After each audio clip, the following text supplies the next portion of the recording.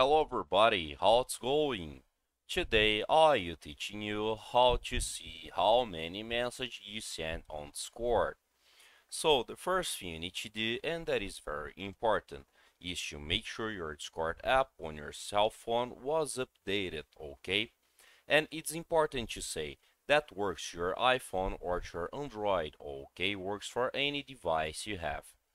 Right here in your Discord, if you go to the settings of your app, and trying to find the option to do that, or if you go to the chat and in the settings of the chat you're trying to find an option to do that, there is no option, okay, because unfortunately it's impossible. The Discord don't have any feature to how many messages you send on the Discord, okay. We have some apps and softwares who do that for you, but I don't recommend you to use because you can be hacked or be banned, okay? So I hope I can help with that information. If you like it, don't forget to subscribe in our channel and hit the like button. See ya.